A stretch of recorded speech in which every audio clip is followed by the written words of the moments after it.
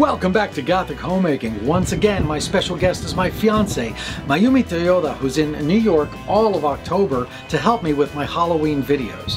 And also because I really wanted you to experience a real Halloween. Thank you. It's a crisp October night, and there's no better drink for a night like tonight than warm mulled cider. And today I'm going to be sharing my recipe with you for this perfect Halloween drink. Did Aurelio drink it all? No, he can't drink liquids. He'd melt on account of being a wicked witch. Always the charmer. No, the thing is that it's still simmering on the stove. Oh. And as soon as it's done, we're going to drink it. Hopefully you'll like it. I'm sure I will. And I'm going to share the recipe with all of you. So in the meanwhile, while we wait, why don't we take our friends to some of the last stores that we visited for our Halloween decor reviews. And we can start with TJMaxx and their sister store, Marshall's. Take a look. We descended the escalator to find just two small tables of Halloween items for us to see, hear, and talk about. There were some of the usual suspects, like the troll dolls and the witch dolls that you're used to seeing at TJMaxx, though Mayumi did find this crystal ball that was truly bewitching. Speaking of crystal balls, these were back from last year, and they now offer it in silver. If you watched my Halloween hauls from last year, you know that I bought this item and had to paint it silver in my From Plastic to Pewter episode. It's times like this I wonder if these stores watch my show. And now it comes with a purple globe and creepy sound effects. What good fortune. TJMaxx is very reliable for classic Halloween items like these. But I come here for the housewares. Unfortunately, this year there really weren't any kitchen towels that were wicked enough for the Aurelio Voltaire, except maybe for this design. Last year I found an incredible table runner here. This year this one was my favorite. But as always, I'm on the hunt here for dishware, and unfortunately the selection was very small this year, and all I found was this serving platter, appropriate for Hannibal Lecter's home. They also had creepy mugs. And speaking of creepy mugs, check out the creepy mug on this guy. I'm guessing the vampire sloth from last year just wasn't creepy enough? Next we went downstairs to sister store Marshall's, where we found even less Halloween items. It seems like this year they've really scaled back their spooky items. They had some of the same things as upstairs, and it was nice to see a silver option for those skeletons. Next we hit a Marshall's downtown where their Halloween section was basically a table under the escalator. They had some of the same items, but they also had this interesting Dr. Frankenstein's lightning elixir. That was quite novel. And I also liked this crow on this skull. They had glassware from years past, including these champagne flutes, although this year they came in black. So I decided to give those a whirl and I bought a set. I was also tempted by this dessert tower, though I noticed the only one on the floor was defective. And then I saw another one vastly more elegant, and it wasn't even in the Halloween section. It really seems like they had less things than last year, didn't they? Yeah, but that's understandable. Yeah, I guess so. Those are the times we're in. I did love that crystal ball though. No, that was a big improvement. From last year? Yes. Absolutely. Yeah, I don't have to paint it this year. Yeah. And my crystal ball tells me that the warm mulled cider is ready to serve. So let me move it to an appropriate bowl. Wow, that looks delicious. And it smells so good. It smells like potpourri you can drink. Yum. This drink is one of my favorite things about Halloween, and I'm so happy I get to share it with you. Oh, thank you. And the bowl is so beautiful. I love that bowl. I got that bowl last year at Pottery Barn. You know, actually, before I demonstrate how I make the cider, let's take a quick look at Pottery Barn's offerings for 2020, because they're really quite good. It's a quick one. Take a look. Pottery Barn is rarely on the forefront of the minds of Halloween enthusiasts. But for the third year in a row, I'm going to tell you to follow me down these stairs to the Halloween section, where once again you'll find some of the year's most elegant Halloween items lurking in the shadows. Their Halloween section was quite small this year, and making a comeback is their skeletal glass collection from years past. At some point or other, I've owned every one of these items. But new this year is this skeleton hand carafe, sure to help you, you know, get a handle on your drinking. There's also this skeleton hand punch bowl, but I was a bit bothered by the fact that the most interesting part is underneath where it's hard to see. I had a similar complaint about this cake stand. It looks absolutely fantastic from below. But unfortunately, once you put the frosted glass on top of it, it obscures most of the lovely sculpture. They also had this wonderful tombstone-shaped food serving platter, and this skeletal bar tool holder was absolutely to die for. I removed all of the cocktail making accessories, and let me tell you that the sculpture is nothing short of spooktacular. But my favorite item was the skeleton hand condiment server. It comes with these glass bowls that are removable, and the sculpture itself is made of metal and looks like 3 skeleton hands reaching up from the grave. Now, you can use this to keep your coins in, or obviously for condiments, or to serve snacks like nuts or candy corn. It can be used for a million different things, and that's why it's a must-have item and why it's coming back with me to the lair of Voltaire. Once again, Pottery Barn scores big for their Halloween offerings. Recently somebody left a very long comment on my YouTube saying that they were sick of all of the cheap plastic items that all the stores are selling around Halloween. Well, let me tell you, you should check out Pottery Barn, because it seems like everything they make is either made out of glass, metal, ceramics, or some combination of the 3. Now, you've already seen my Kraken bowl from last year, and now you've seen their items for this year. Well, one of their new items is now one of my favorite items. It is presently holding my spices, and you're gonna finally get to see it in use now as I show you my warmed mulled cider recipe. Yay! Take a look. Here is everything I use in making my Halloween warm mulled cider recipe. The main ingredient, of course, is apple cider, not apple juice, mind you. This is unfiltered apple cider. This one is made of 100% apples, and if you can get it organic, even better. I'm using half a gallon of cider for this recipe. This decanter, by the way, is another Pottery Barn item. I got this one in 2017 during my Pottery Barn Halloween haul that year, and it's still kicking around in the lair. Now, as far as our spices go, we're going to use whole cloves, whole cardamom seeds, dried allspice berries, then down here we have some star anise, whole nutmeg, some brown sugar, and of course, cinnamon sticks. But first, we're going to start with the whole cloves. I count out about 15 or 20 of them, and then I grab an orange and I start to stick them into the peel of the orange, like so. If you have little monsters helping you make your warm mulled cider, this is a great job to give them. They can make little jack-o'-lantern faces on there, and this will keep them happy and busy for a while. Once you've got your orange nice and studded, you just drop it in the pot. Next, I take an apple and I cut it into slices.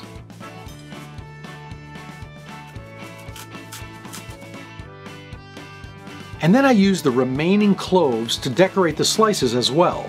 Again, I'm using somewhere between 15 and 20 cloves, but then I love cloves.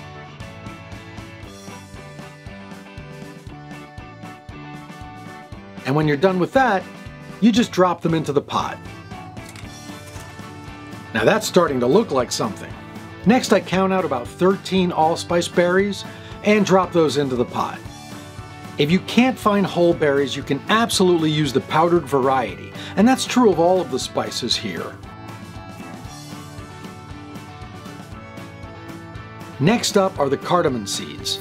If you've ever eaten one of these accidentally while eating Indian food, you know it's an absolute explosion of flavor in your mouth.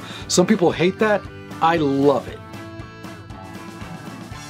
Now I drop in 3 or 4 cinnamon sticks.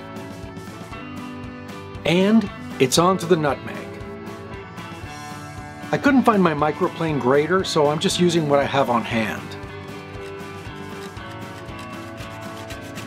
Like I said, you can use powdered spices for all of these, but grinding nutmeg really brings out the aroma.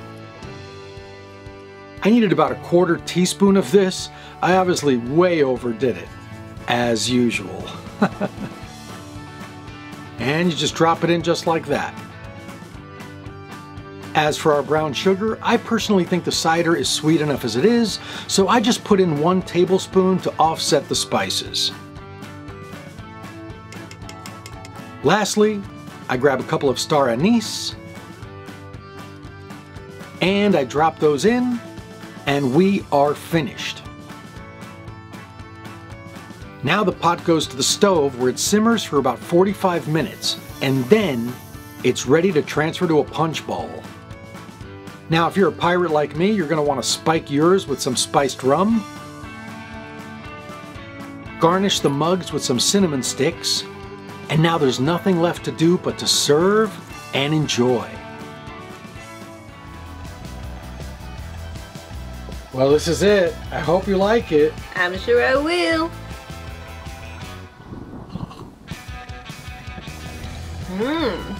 It is delicious, my love. Really? You really like it? Oh, yes. I am so glad.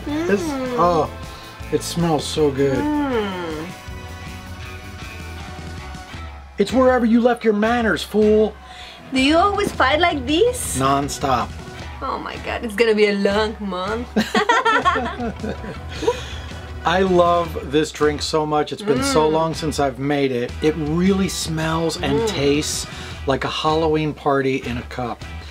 Speaking of parties, we should take our friends to Party City with us. It's not a place I normally go for Halloween home decor, but we went this season and we had a little bit more fun than is actually reasonable. It was very funny. Take a look. We walked into Party City and were instantly met by the Bone Brigade. Then we walked over to the animatronics to see what was poppin'. I was really impressed by this tall, ghostly woman. She really had the moves. I believe you could just put her on the dance floor at a goth club and no one would know she wasn't alive. Mayumi also had some fun with the animatronics, and I think she actually started to bond with some of the weird little critters in this toy box. Especially that creepy little girl in the middle. Yeah, she does look like you. Not all of her animatronic experiences were as friendly.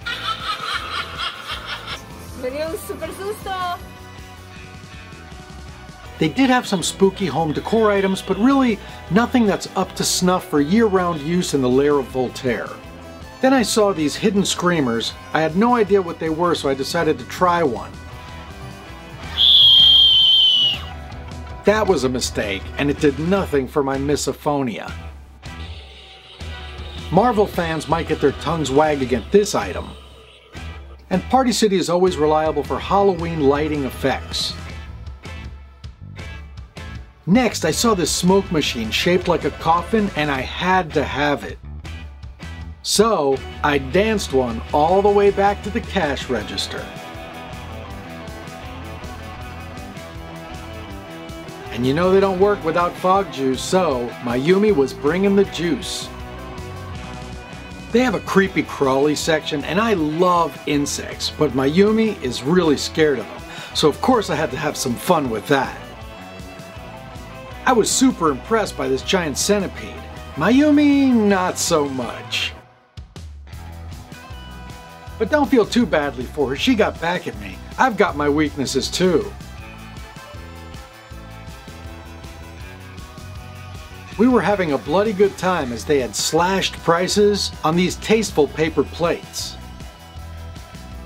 I also wasn't the least bit bugged by this serving bowl. Now Party City is a party store, so they're reliable for year-round things like black paper cups, black cutlery, black plates, and black napkins, which get a lot of use at the lair of Voltaire. But my favorite section is the chalkboard menu card section.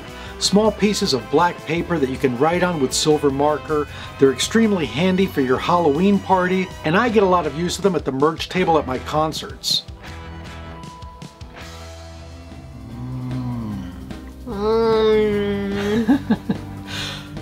Party City doesn't normally have the kind of home decor that I would use to decorate the lair year round, but we did have a lot of fun at that store. We did.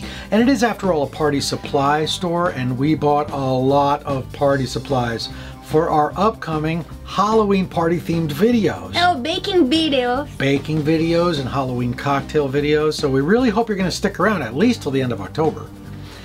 Remember where we found a lot of baking supplies this year? Joann? Joann's. Oh yeah. Bought so many cupcake decorating things there this year. They also had a very peculiar Halloween theme this year. Yeah. Take a look. We walked into Joann's in Paramus, New Jersey, and were transported to a Halloween in the 1930s. A Halloween where things were decidedly dark and very much Art Deco. You could imagine these items in the home of the Great Gatsby, presuming the Great Gatsby had suddenly become a member of the Addams family. The color scheme was primarily black and gold, and there were many snake-themed items. Snakes and creepy crawlies. I wondered if it had something to do with the fascination with ancient Egypt. That was certainly something happening at that time. A lot of these items made me feel like I was at a Halloween party for some crazy eccentric who lived in the Chrysler Building in the 30s. But some of the standout items were the vessels, like these beautiful bottles. And these bottles with the removable lids and a small hanging bat were by far my favorite item in the line. While the color scheme was primarily black and gold, there also were a lot of blue items as well. It didn't seem very Halloween to me, but I know that it's going to work for a lot of you at home. While a deco Halloween is certainly a very interesting concept, I prefer my Halloween a little bit more traditionally Gothic, and there were certainly plenty of those items on display as well. On the top shelf there were birds of prey, and on the bottom shelf a melancholy skeleton thinking, how can I soar like a bird of prey when I'm surrounded by chickens? There were plenty of beautiful ceramic items like this serving bowl, and there was no shortage of cauldron choices this year. Some of my top picks include this one, which will really make your Halloween party soar. Speaking of soaring, this one had beautiful little bat wings on it. But it was my spirit that soared when I saw Halloween-themed Christmas tree decorations. Now these are going to come in handy in December. As usual, I bought some spooky ribbon while I was there. But it was ironically in this section where I spent most of my time and money. I bought a lot of spooky cupcake decorating things like these baking cups, and more baking cups, and yet more baking cups. I also bought these black icing kitty cats, and Halloween sprinkles, and more Halloween sprinkles. And I also bought these silicone molds for making candy tombstones, which I really think will come in handy. All in all, I spent a lot of time in that section. Seems like there's going to be a lot of Halloween baking coming up. Well, that was our trip to Joann's. You bought a ton of fabric there. Yes, I did. What are you going to make? Clothing. Well, I didn't think you were going to make a circus tent. I'm gonna make a brand. A brand? Yeah. That's amazing. You also seem to really like the Art Deco Halloween line. Yes, I found the bottles very beautiful. The bottles were beautiful, yeah. I love Art Deco and I love Halloween, but Art Deco Halloween didn't really speak to me. But luckily there were things that I really did love at Joann's. I loved that I could get Halloween themed Christmas tree decorations. Yeah. Because I am totally putting up a tree this year. Nice. You should come up all of December and spend spooky Christmas with me. Yes. Don't puke, I just dusted. Well, spooky Christmas is a long way off. For the time being, we're here to celebrate Halloween with you all month long, right here on Gothic Homemaking.